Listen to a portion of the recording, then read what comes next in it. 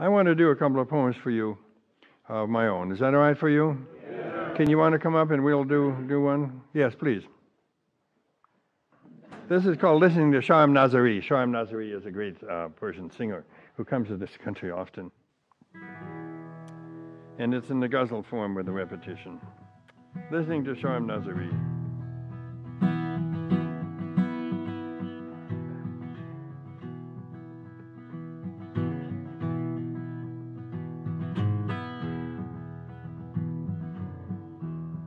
I know the horses keep galloping for miles. I know the ants keep lifting their feelers to heaven and planning new triumphs. But it's already too late.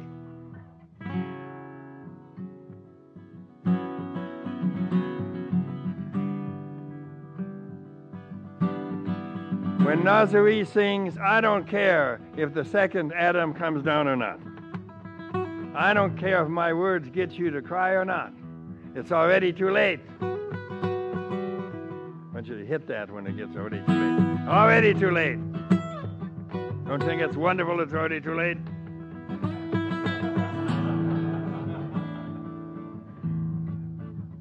The smell of coffee spreads out from the fire. The wild-haired old women sing over the coffin. Go on complaining and crying. It's already too late.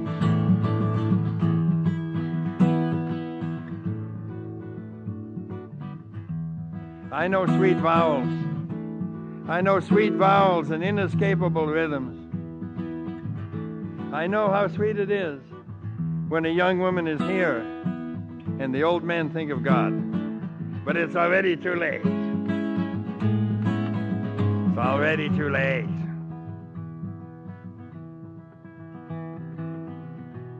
My tongue never becomes bitter because my mouth keeps holding the grief pipe between my teeth. Go on and conquer bitterness. It's already too late.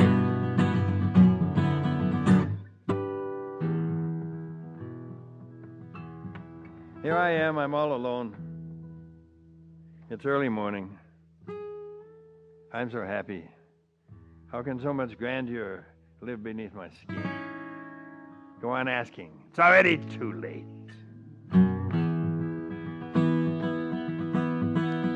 So, I don't know if you got that or not, but there's something in language that when it says it's already too late, if there's the right music, it means it's not too late. Did you understand that? That's a good part of that poem. It's got something to do with rebuking the one in you who wants something. It's good to say that when it's already too late.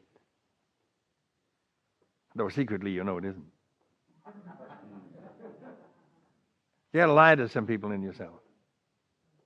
All right. I'm getting wise again, so we gotta go.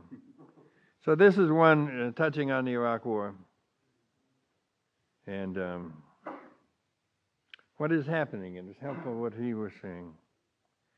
And recently, because of the work that Coleman has done with Shams and so on, it's now clear that the word Shams means the sun. It's the Middle Eastern word meaning the sun, Shams. That means that Samson is also the sun. That story in the Old Testament is about blinding the sun.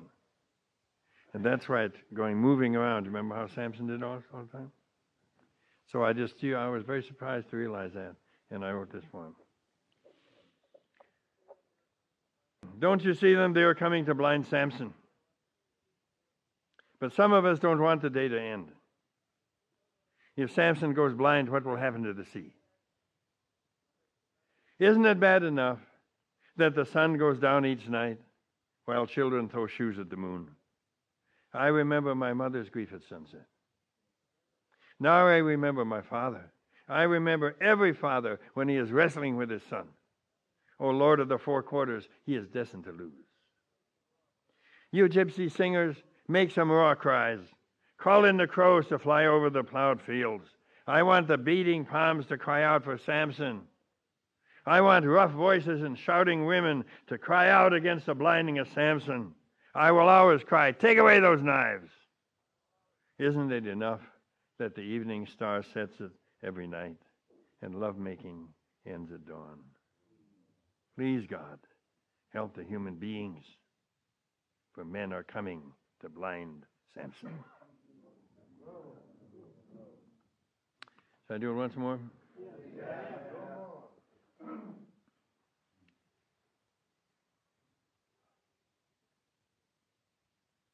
This has been an example of mythology coming into poetry even this late.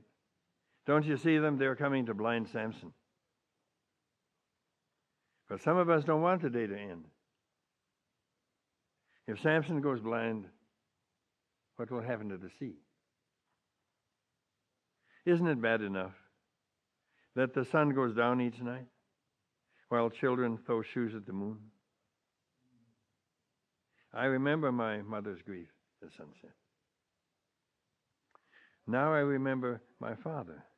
I remember every father when he is wrestling with his son. Oh, Lord of the four quarters, he is destined to lose. You gypsy singers, you know, the flamenco singers are the only ones who can handle something like this. You gypsy singers, make some raw cries. Call in the crows to fly over the plowed fields. I want the beating palms to cry out for Samson. I want rough voices and shouting women to cry out against the blinding of Samson. I'll always cry, take away those knives. Isn't it enough that the evening star sets every night and lovemaking ends at dawn? Please, God, help the human beings, for men are coming to blind Samson. We've often talked about Hafez, and so we can't eat until 1 o'clock, so we're okay. And I'm going to read you one poem of Hafez. Rumi is a darling. Rumi is unbelievable. Rumi is just like a huge breast giving milk hundreds of miles long. People drown in his goddamn milk. It's unbelievable. Someone already mentioned that little poem, Come to the Garden in Spring. There's wine and sweethearts in the pomegranate blossoms. If you do not come, these do not matter. If you do come, these do not matter. Now think about the beloved in relation to that, will you? Come to the garden in spring. There's wine and sweethearts in the pomegranate blossoms. If you do not come, these do not matter. If you do come, these do not matter.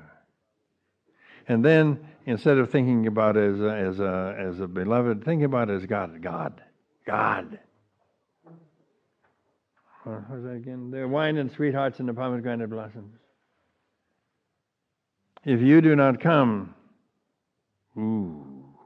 these do not matter. That's the story of the United States. Our national parks don't mean a goddamn thing. If you don't come, these do not matter. If you do come, these do not matter. And it's gorgeous, isn't it? And Coleman is such a genius because he picks up the word matter here, which doesn't exist in any other language in this way. And he's able to, put that in there. Well, who's got another poem of Coleman's? Coleman's Rumi. What? I saw grief drinking a cup of sorrow. Yeah. And said, it tastes sweet, does it not? And he said, you caught me, and you've ruined my business.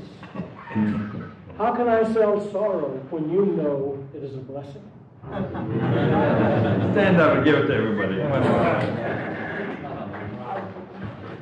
I saw grief drinking a cup of sorrow and said, it tastes sweet, does it not? And he said, you caught me, and you've ruined my business. How can I sell sorrow when you know it is a blessing? Anyone else have a Rumi poem, a little one? Good. You've heard this. You are a mountain, searching for your own echo. You bend double in pain and cry, oh my God. You should stay in that knowing, but you don't. The pain stops, and you return to your religious quest. Sometimes doubting in your mind, and sometimes your shirt torn open from ecstasy.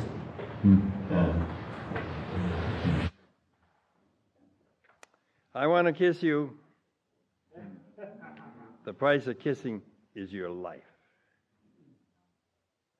Now my loving is running towards my life, shouting, what a bargain, let's buy it. That's so short, so swift. I want to kiss you. And then the answer we get is, well, it'd have some more therapy, and, I think we'll be able to work something out, But the answer given in Persian, I want to kiss you, the answer, price of kissing is your life. That's called fierceness. That's what Blake had. Now my loving is running towards my life, shouting, what a bargain it is, let's do it. Anyway, so he's the darling of all of that, and then Hafez comes along, and Hafez is a different kind of thing. He is a warrior, especially for the Zoroastrian religion against the Muslims, but he's also a warrior for the divine energy of the Muslims, and then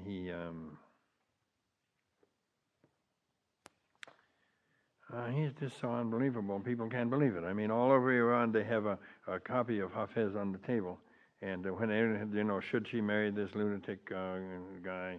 They open a copy of Hafez and see what he says. So they use the Hafez as the way we use the I Ching. And you just can't imagine the affection they have for it. All right, I'm going to give you one poem of Hafez, and then we're going to break for lunch. In this age, the only friend we have that is free of faults is a glass of wine and a book of love poems. He's going to change the subject in every stanza, you hear me? Go by yourself on the road, for the gates of righteousness are narrow. Hold on to the wine cup, for nothing can equal the dearness of life on earth. And the wine is the wine, the wine, you can take it as wine, but in general it's the intensity of the secret thing that you bend over, and you're stunned by the beauty of a poem or something. Stunned by that. Go by yourself on the road, for the gates of righteousness are narrow. That's kind of witty. Don't bother going with a bunch of priests, because they'll be too fat. You won't get through the gate. Go by yourself on the road, for the gates of righteousness are narrow. Hold on to the wine cup, for nothing can equal the dearness of life on earth. Many people besides me are fed up with the passivity of this world. The apathy of academics rises from knowing a lot, but believing nothing. Many people besides me are fed up with the passivity that is everywhere. The apathy of academics rises from knowing a lot, but believing nothing. And also could be doing nothing. Even in this noisy gateway, the eye of spiritual intellect looks out in the world. The stuff of this world is shaky and riddled with faults. Even in this noisy gateway, the eye of spiritual intellect looks out in the world. And the stuff of this world is shaky and riddled with faults. My heart had many hopes that it would have been able to see your face, capitalized. But death is the pirate who steals every one of those hopes. My heart had many hopes that it'd be able to see your face, but death is the pirate who steals every one of those hopes. Please take in your hand the ringlets of some beauty and just leave off moaning over the noxious influence of Saturn or Venus. He said, I'm goddamn complaining all the time. I got a lot of Saturn in my chart,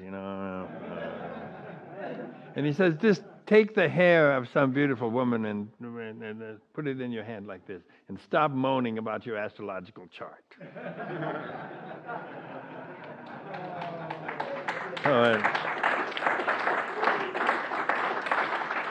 And the last stanza is he's going to have to mention his own name, and he says, "There's not a single age in which you'll find a man of knowledge who is sober." Is sober. Sober means, take everything seriously and you know the answer to everything. And he said, there's not a single age in which you'll find a man of knowledge, that is to say, a knowing man who is sober. Hafez is an example. He's drunk with the wine of pre-eternity. See, they like to go back, their history, they like to go back way before Adam, till you get to the place of pre-eternity. And one poem I've been working on, Hafez has this incredible thing. It's a part of the Islamic material.